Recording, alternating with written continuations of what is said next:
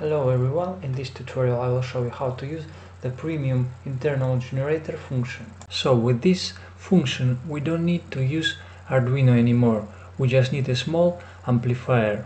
In this video I will show you how it works and how to assemble this metal detector.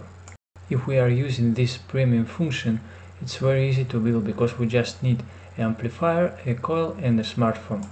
The link of this amplifier you can find in the description of this video. So where is this premium function? This premium function in the general settings. Okay, let's open general settings and there is internal generator and change the frequency of the internal generator. Here we can change the frequency of the generator. But keep in mind, when you activate the internal generator, the sound is deactivated. When sound is deactivated, you can get the sound notification about the target. This is because we are using the sound channel to generate the signal for the transmitter coil. So when we use the internal generator, we can get the sound notification about the target. We just get a notification by the vibration of the smartphone. If you are using Arduino, so with Arduino you can get the sound notification, but with the internal generator we can get just the vibration. Here we can set the frequency of the internal generator. I will set this frequency, so this is 5500 Hertz. Okay, now we can open the Smart Hunter and start.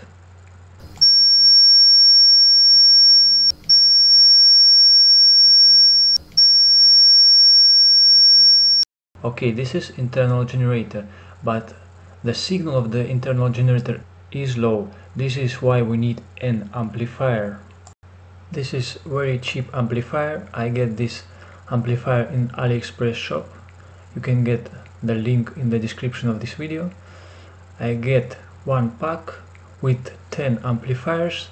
I don't know, maybe $2.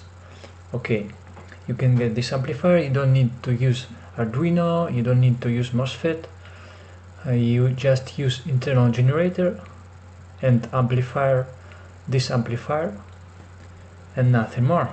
Okay, it's very easy. And this is another amplifier with a capacitor. This is a mono amplifier and I'm using this stereo amplifier because it's cheapest. I don't know the quality of this amplifier, but for now they work fine. Okay, and now I will show you how it works. This is the amplifier. I connect this amplifier to the transmitter coil. So, and here we have input of the power, 5 volts, and we have input from smartphone, input of signal from internal generator. If you choose amplifier with capacitor, you don't need to do nothing, just connect this amplifier to the transmitter coil. But this is cheapest amplifier. Without capacitor we need to put a capacitor. Let's look at closer. This is my amplifier without capacitor. I put a capacitor 1 microfarad. The capacitor connected in series with the transmitter coil. So in this amplifier we have input, output and input of the power 5 volts. If we use this amplifier, stereo amplifier, we have left channel, right channel, and for output also left channel and right channel. I have connected to the left channel, so output I have to take from the left channel also. In the receiving coil everything still the same. We have a capacitor for protecting the smartphone, we have 2 diodes and we have a resistance.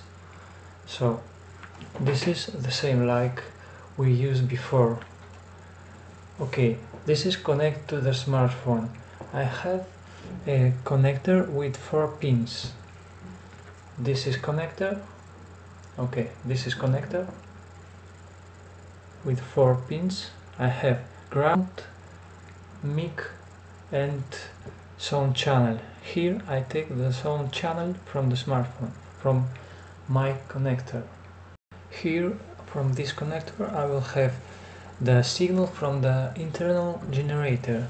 This signal will go through amplifier and after it's go to the transmitter coil. So now let's connect. I will show you how it works. Let's connect and let's take on the power. The first we will connect the amplifier to the sound channel of the smartphone, and now connect the power of the amplifier. Okay, start the generator.